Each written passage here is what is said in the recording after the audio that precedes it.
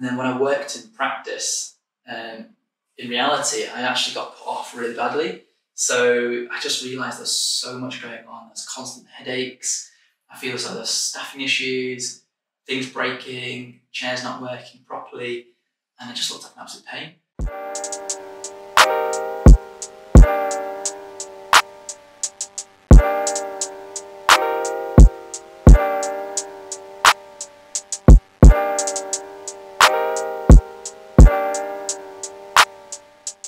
Hi guys, welcome to Marketing for Dentists, where we're all about marketing and business for those dentists who aspire for more. I'm here with Arnold as always. He's going to introduce our guest for today.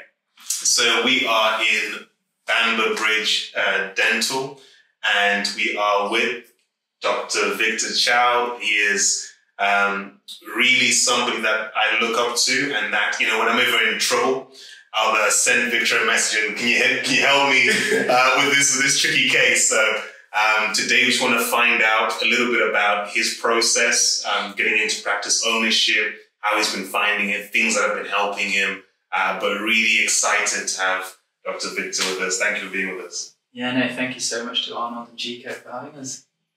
So let's get straight into it. You know, we're here in Bamber Bridge Dental. How did this all start? Yeah, so it all started 12 months ago. So that's when I took over, but there was quite a few months before that. I mean, to begin with, I qualified for about 7 years, and I've done DCT. So I did my VT first of all, then did my hospital training for a year, then went back into sort of general practice, doing sort of mixed as NHS and private. I was also working in sort of a private setting as well. And then that's when I thought that maybe sort of practice ownership might be a good idea. And then, yeah, since then it just snowballed really quickly. And now here we are, 12 months later. So when I first spoke with you, I think it was over Zoom. It was Instagram first and then Zoom. You were telling me a little bit about how you were investing in yourself as an associate. Just tell us a little bit about that, you know, because it's not a usual thing for associates to invest in themselves. Yeah, so when I first started in my sort of VT FD year, I just thought, right, how am I going to sort of improve really quickly? And so, I got myself some loupes, just a really cheap pair, sort of 3.5 times magnification with a light, but it really helped sort of improve what I could see and do. And then I also got my camera set up, and so again I was taking lots of photos as much as I possibly could just to sort of improve my game really. And what you think is half decent in the mouth, and you take a photo and you blow it up, then everything looks terrible. So it really encourages you to sort of try a lot harder. So I did that, and then just sort of did loads of courses at the start as well. I just sort of jumped straight in there, tried to push myself as much as I could. I just tried lots of different sort of techniques, and then it just sort of improves your clinical outcomes really for patients, which is what we're hoping to achieve. I thought, it makes sense, and it was early days as well. So the more I invest now, I thought I'm going to get a lot more out of it. So it kind of made sense.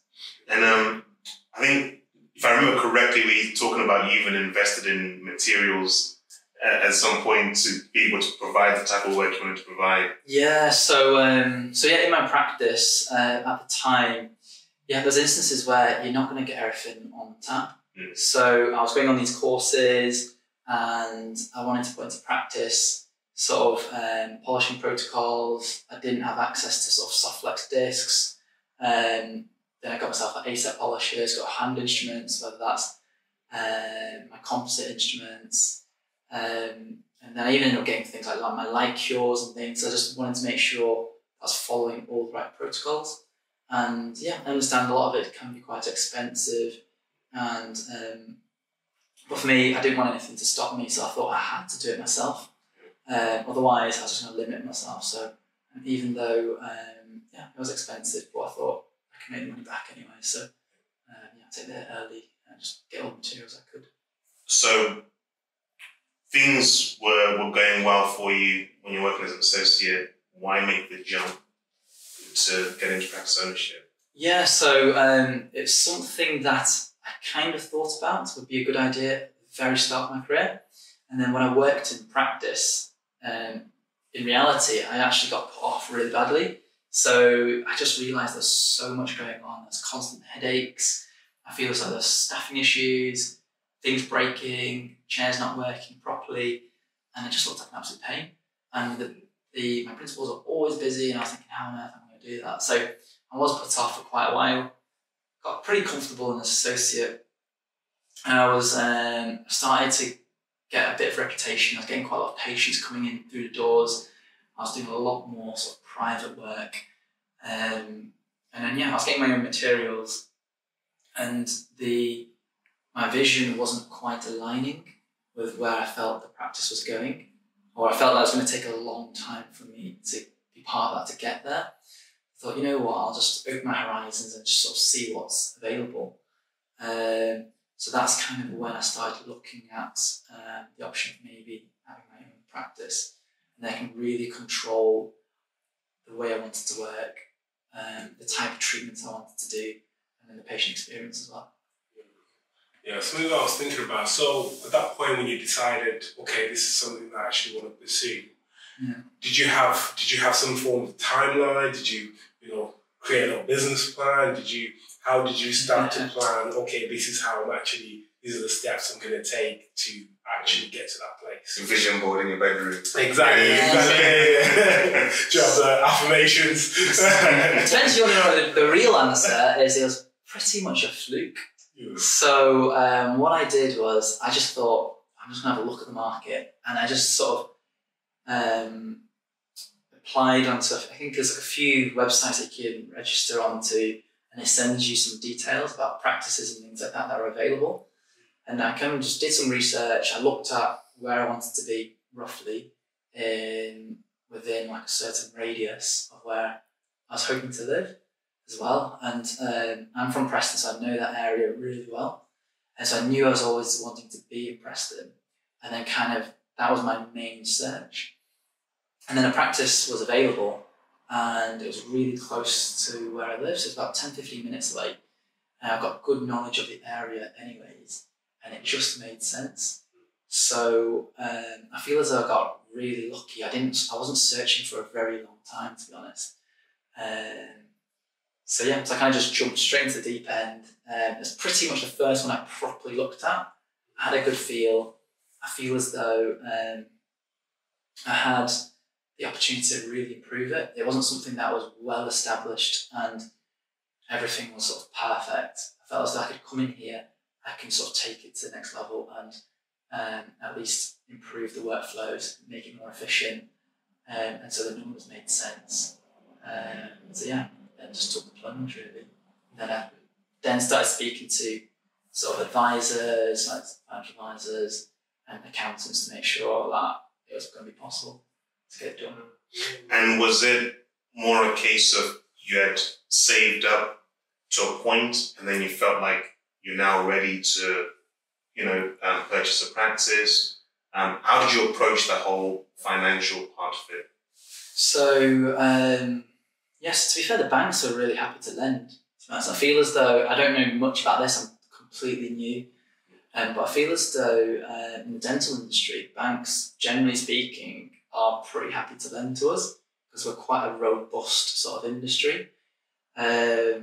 So I think the amount that I needed wasn't it was a lot, but it was achievable. So I had all my savings. I'd saved basically my entire life savings is put into this, and then I did some forecasts, and then from there I thought, right, I know where I'm at. I know my risk level as well, and it kind of made sense. And I did have the option of, do I want to do squat? Do I want to do existing practice? But this I felt was the right move because from a cash flow point of view, I've got existing patients which I'm buying into with goodwill. I thought, right, from day one, I'm going to have loads of patients. I'll be absolutely fine. So my business plan wasn't massive. I didn't have to do a lot of work behind the scenes. A lot of it was actually done for me because and purchasing existing practice. They've got all the data there, so I didn't need to have like a big plan compared to if you're going to do a squat, basically. Right. So, I mean, as an associate myself, you know, might look at it and think, you know, you become a principal, you've got other dentists and clinicians working for you. It's pretty simple, pretty straightforward. So just tell us about the difference between being when you're an associate to you now being a principal. What are the differences, if any? So I mean, no one teaches you this sort of thing at dental school. So when you come out, there's no knowledge about dental business or ownership or anything like that. There's barely anything about the NHS. And so, it was one day I literally got given the keys by the old owners, and he was like, "Oh yeah, there you go, that's it. Like, congratulations, handshakes." And I was like, "Oh geez, like, what am I doing?" Like suddenly, I don't even know if it's fully like sort of sank in yet. I was like, "Oh right, suddenly I've got a lot more responsibility." So in terms of the challenges and the differences, I mean, I don't have much free time anymore. So I've definitely lost, like, in terms of like work-life balance, it's like almost all work. So I feel as though I've definitely sacrificed a lot this year. I feel as though, I mean, some people may get it, probably would do it a lot more differently to me. I felt as though I just wanted to jump in there, be part of the team, trying to learn every aspect of every person's role. So whether I'd start a completely new way of doing things, it's all paper-based, something that I'd not done before other than dental school. So I wanted to sort of see how that ran. So I didn't see any patients from the first few days. So I just wanted to see how the existing practice was working. And then I made sure I knew how even decon ran. I mean, no one's really taught me much about doing decon as an associate. You'd never have to even think about that. But now I kind of know it inside out. I've suddenly become a bit of an engineer, like constantly fixing chairs. I had to do so much DIY, like things breaking, simple things from like door handles are not working properly. Worst nightmare. Lights are broken. 3-in-1 tips are leaking. So all this stuff. To be fair, I feel as though I got really lucky. The team have been supportive. The previous owners stayed on as well. So that was a massive bonus. So something that you insisted on, that they stay on for a bit. How did that work? Yeah, so luckily they actually wanted to stay on. So as part of it, we had like a friendly agreement that they actually they didn't want to leave. They didn't want me to just boot them out. And that was favourable for me. I mean, you can have different viewpoints of it because, I mean, some people might want to go for wholesale changes and just completely convert the practice. But I wanted to sort of evolve the practice from where it was to where I wanted to be. So I've kind of taken steps along the way. I did make some big changes, but luckily they were on board, and the existing team have kept the majority of them as well, and they've been happy and they've followed me through that step. It's been quite exciting for them, to be fair. So at least I like to think that, and the team's actually grown as well. So it's actually grown quite a little bit as well. Sorry, I was just going to say, with the changes, tell us a bit about how did you, because obviously change can be a difficult one, especially if people have always done what they've done for such a long time. How did you kind of plan out the change to be such that it was not too much change too quickly and that sort of thing? So that was a bit of a judgment call, really. I mean, my biggest change was definitely digitising the whole place. And I just knew from day one that it had to be done. Everything's going that way anyways. It's only a matter of time. And I'm not going to be honest, I've not done paper charts. Like my handwriting is terrible. So everyone's going to struggle to read what I'm going to be writing. So I thought, right, pretty much from day one, I knew I had to digitise it. So I'd done quite a bit of work before I took over, like researching dental softwares, how I was going to get the electricians in to rewire the whole building and to get the internet sorted. So when I came in, the internet was absolutely terrible. I quite like my technology and things, and that just was going to be possible.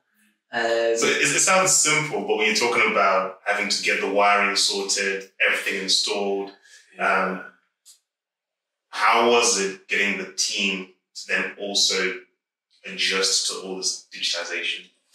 So it was a bit of a struggle. So in some ways, so the team were very, very sort of traditional. Everything was paper, and a lot of them haven't been used, not even like computers and things. They weren't really that into even iPads and laptops. They had 2 computers, and that was purely for booking in patients and sending off like a few NHS claims. So I had to pretty much do it from scratch. So I've decided to use Dentally. So I got the training involved, and then I had to just spend a lot of time basically just being on the ground, and at least they knew they could trust me to get them out of trouble. So I was a bit like that in my old practice, to be fair. I was almost the IT guy anyways. So as soon as anything went down, if there's printer issues, I was always sort of nominated to be that person to fix things. So when I came into this practice, I've got a reasonable knowledge of computers and things. So that was something I could fall back on at least. And then the IT company had been great as well. And they came in and were really, really helpful. Got a telephone company in, and again, more challenges with that. So before it was your sort of standard telephone system, and now I've gone for a VoIP sort of internet sort of telephone. And again, that comes with your challenges. So if the internet goes down, everything crumbles, and that has happened. And there's been days when I think, God, we had to go back to paper, and I think, see, we should have stayed on paper this whole time. It'd been so much easier, but yeah, I mean, we survived somehow. I had to go like BT Open Zone, I had to use my data over the phone and all that stuff to get around it. And someone had conveniently cut the cable to our building. Wow. By mistake, apparently. And it was the BT guys as well. So I had to get them in. It took them a few days to get back. But luckily I was on Dentally, so I could get mobile internet and things like that. So we kind of got around it.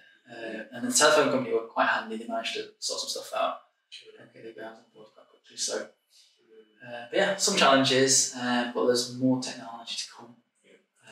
So yeah, just trying to push it because it's just going to make our practice more efficient and things. So that makes sense.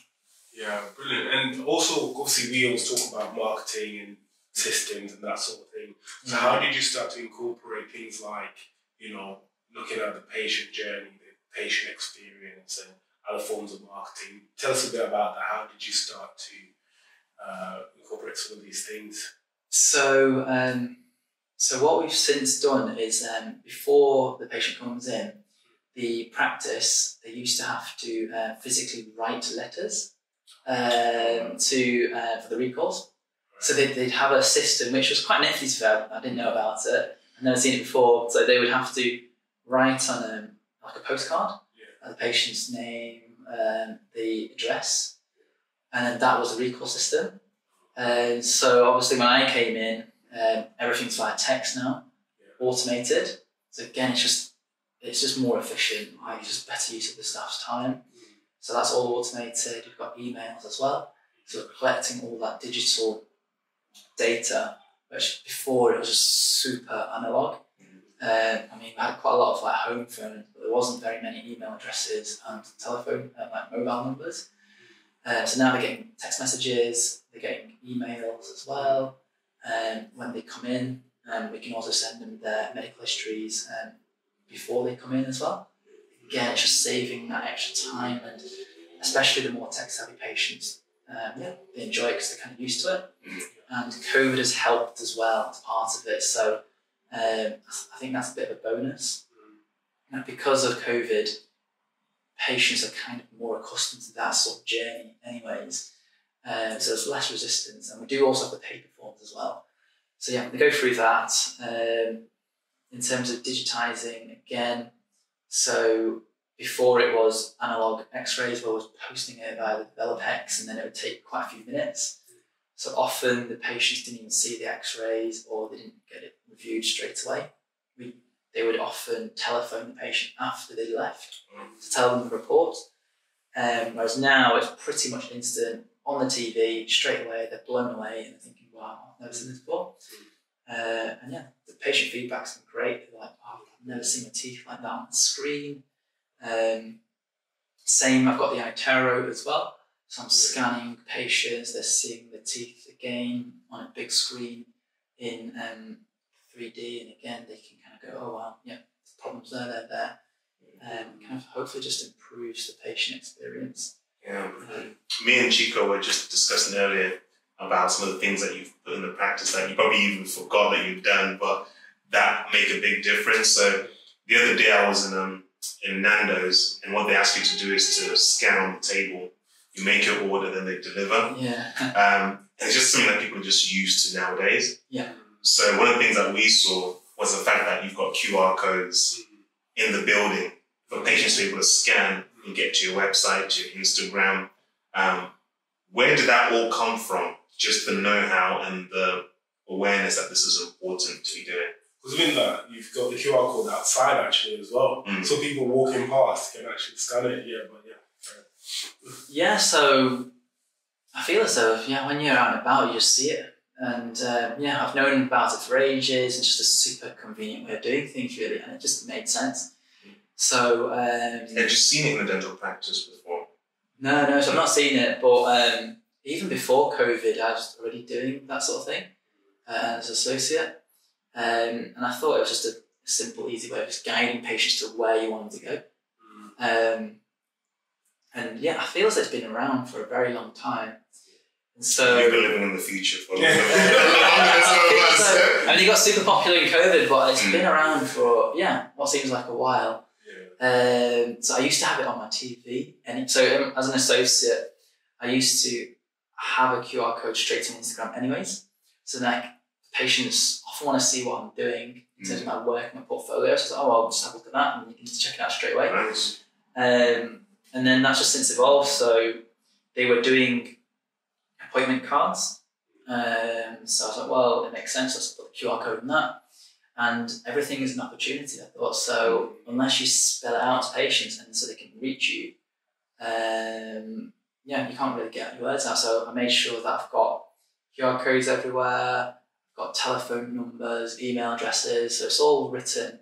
So they've got all the forms there, so they can access it whenever they need to. If anyone's walking past, they can see it straight away, whether they want to manually type it. That's just too much effort nowadays to scan it.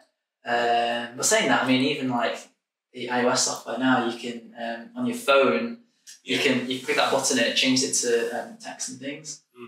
So you can get the numbers, which is easier. But I've got QR codes, even faster still, for most people. I've dotted it around. So whether that's in surgeries, on their business cards or appointment cards, to outside. So I thought it was just a nifty way of doing things, really. Yeah, and then obviously from conversation, you've been wanting to do more private cosmetic work here. What kind of things have you done to attract more of that sort of patient? Yeah, so at the moment, a lot of it's just word of mouth. So I've not really invested in a lot of marketing or anything like that. A lot of it's just been purely organic. So I do post when I can. I'm just too busy at the moment with my Instagram things. Especially the principal just takes up so much time. I post every time I post a case. I feel as though I've got patients on the back of it. And then every time I treat a patient, it just spreads really. And it's, this person recommended you. That person said you've done their teeth, done composite bonding, Invisalign things. So it's just kind of snowballed really quickly. And at the moment, I've actually got not enough time. So I'm trying to sort of increase my capacity, whether I'm using therapists and things, because I'm just too busy. So I don't have enough time to get the new consultations in to do the bigger cases. It's been a bit tricky from that point of view. I guess where do you get support from? So before, when you're a foundation dentist, you've got a trainer. When you're an associate, there's a principal. Now you are the principal. Who do you go to?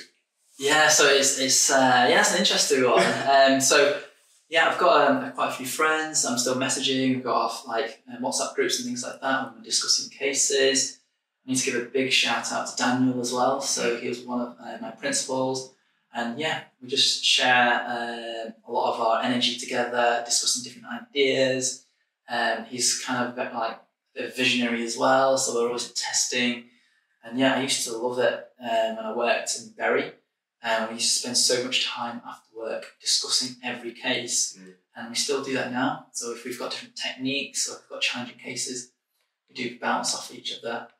And yeah, I've got a few colleagues like yourself as well. I'll reach out to you if I've got sort of ortho questions.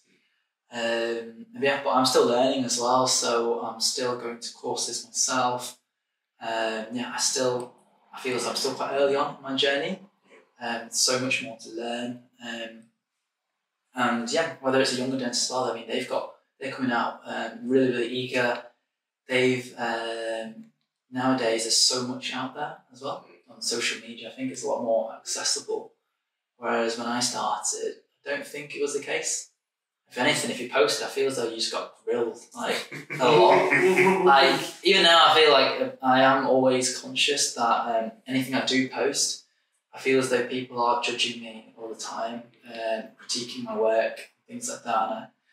And I do have that sort of imposter syndrome where I feel as though, yeah, I'm just sort of quite a simple general dentist, just trying hard really, and then hopefully people like what I do, and then I've just built up my patient base from that. And on that, you touched on imposter syndrome, because obviously, clearly it's not that big, because you've been able to do what you've done here, you've got this practice. Talk a bit about the mentality because you must take a lot mentally to be able to actually start your own practice. Talk a bit about, the kind of mental shifts that you had to take for buying the practice, being able to run it, being able to lead the team as well and stuff like that. Yeah, so I expect, I give myself like sort of big goals. I always try and push myself as hard as possible. Like I've never been sort of scared of hard work and things like that. I've always pushed myself as much as I can. And I feel as though that's shown in the practice. So I'm pretty much always the first one here. I'm always the last one to leave. I'll get stuck in if I need to with even the simple tasks. And then, I give myself really high expectations of what I expect of myself. And hopefully that rubs onto my team. That rubs off to my team as well. So they can see that I'm trying hard to make sure that their lives are comfortable, and try and make sure I look out for them. Getting all the resources, if there's any issues of lack of equipment, I'm straight on it, rather getting it done and sorted. In terms of patients and things, if any of my colleagues have any issues, I would say, I'll just send it my way, I'll take over, it's absolutely fine. And I've got an open door policy, and what I've done is, since I've started, I've implemented a huddle every single day, 15 minutes, start of the day. I thought it made sense. And then I gave my team an extra hour back on the Friday, so we finished a bit earlier. So they're still pretty much doing the same hours, but coming 15 minutes earlier, we all get together and then we can discuss like what we need to do to have a good day. Iron out any issues. I'm still learning, and it could definitely be more streamlined. But I felt that was the right step. So so we can iron things out. Any issues with patients, potential problems, anything that's breaking, just let me know. Let the team know, practice manager know. Right, let's get it sorted. Things like that. I'm listening to a lot of other sort of like podcasts and materials, and it's just like opened my eyes to see like how other people do things, so I can keep sort of leveling up slowly, step by step, in sort of all aspects really. And then clearly, I'm sure if we open you up, we're going to find some wires inside. You're a machine. You work so hard. Yeah. But but surely at some point you get tired. Yeah, no, absolutely. And because you're leading the team, doing all this. So in those moments where you're tired or you feel like, do you know what, I don't want to do this anymore, whatever, what are some things that you go to just kind of rejuvenate, refresh yourself and that sort of thing? So yeah, this year, my work-life balance is really poor. So when I was associate, it was great. I was playing badminton regularly, I was going to the gym, and I was like catching my mates, things like that, and it's fine. But this year definitely has taken a toll. Like literally since I've started, I've barely done any sport. I've got gym membership, I've not turned up at all. And yeah, to refresh, it's really bad. So after hours, there's so much paperwork behind the scenes. I'm definitely doing it wrong. And one thing that I need to learn is to delegate a lot more. So I'm definitely probably overworking, I'd say. But at the moment, I'm still young, I've got plenty of energy, and I don't have that many responsibilities. So I feel as though I can do it.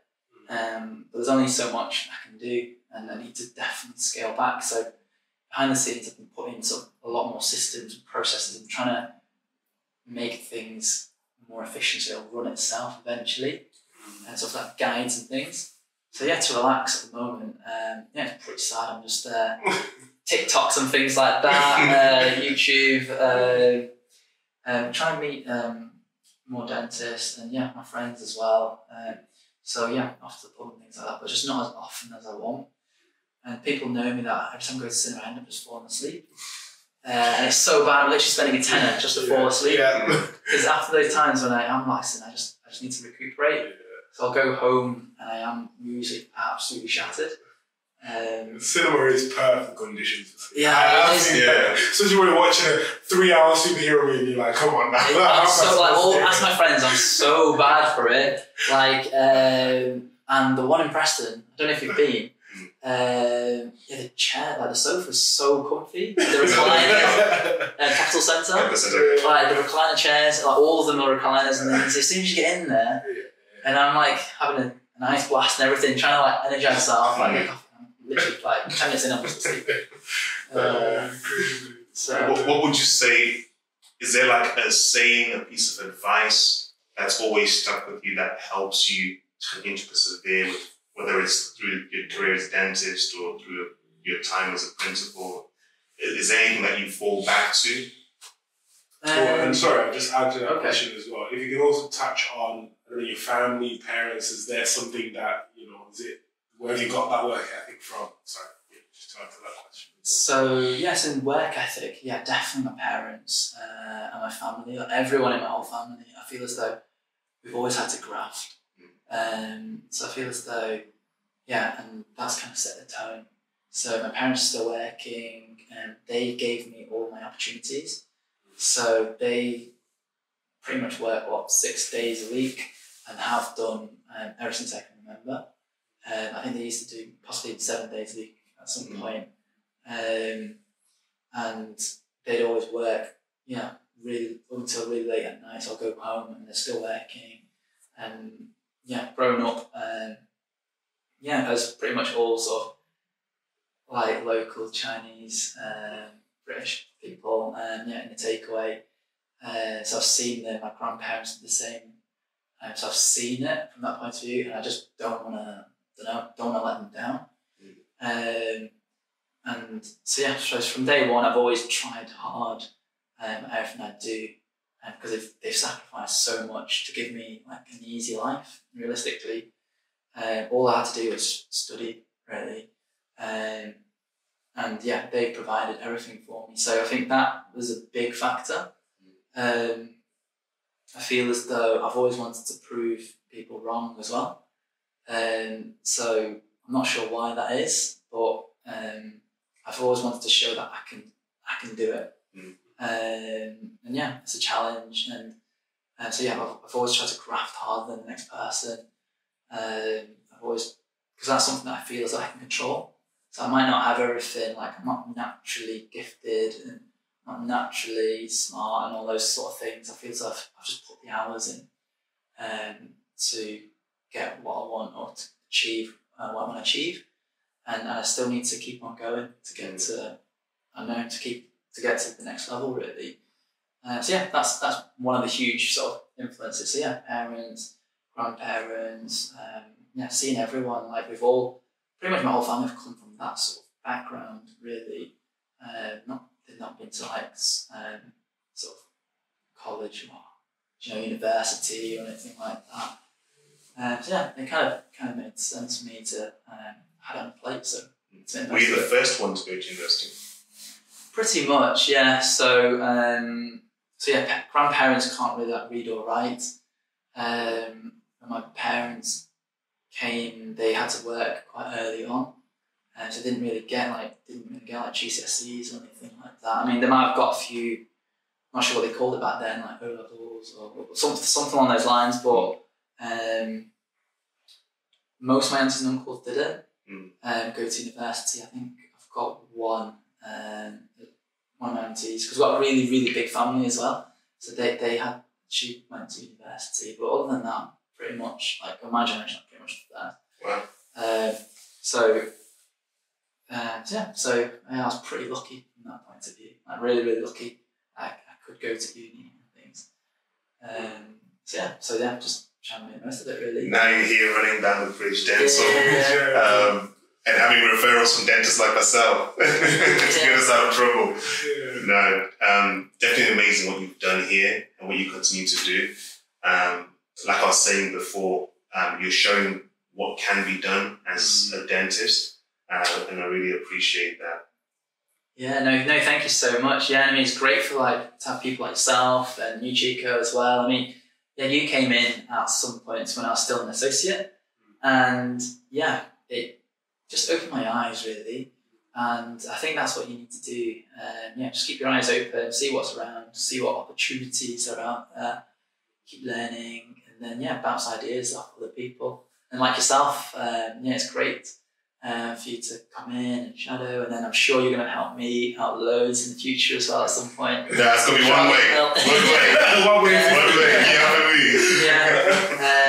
Yeah. It's good, and I think it's really important as well. I feel it's like, because our community is quite small, and I feel as though dentistry can be really difficult. So I feel as though you do need to help each other out as much as you can, back each other up. If someone's in trouble, just throw it my way. If I can help, I'll definitely try my best. Because at the end of the day, we're for the patients, and then we need to look after one another as well. Because it's quite tough out there. There's enough people trying to get us, so we need to back each other up. No, I totally agree. Yeah, no, absolutely. It's been absolutely amazing, and I'm looking at time. It's probably time to be getting on, time to be getting back to the paperwork. I know, I got Amazing. Victor, if anyone wants to find you, for any reason whatsoever, inspiration, any other dentist, I want to get more stuff, because I'm sure people want to hear more about your story, about you. Where can they find you? Feel free to drop me a message on Instagram, for example. So it's Dr. Chow, or you can also find me at the Bamber Bridge Dental Care Practice, so at Bamber Bridge Dental Care. So those two are the main areas. Just check me out, and drop any messages, any questions. Happy to help. Awesome. Good. Any final things, Arnold? No, I think it's just an amazing example of how you can start out as an associate and really take the whole journey into becoming a practice owner, and really being in the thick of it. So I'm learning from Dr. Victor's example. I mean, what are your thoughts, Chica? Absolutely, yeah, it's amazing. I think I'm not a dentist, but looking at it from just as a human being, just your story is absolutely inspiring. It's amazing to see, where you've come from, the work that you've put in to get to where you are here today. I think it takes a lot of imagination, a lot of, motivation, inspiration to get to where you are today. So absolutely amazing. So guys, please do follow Victor, do ask him questions, do remember to follow Marketing for Dentists as well. Thank you very much for watching and listening to this. We'll see you on the next one.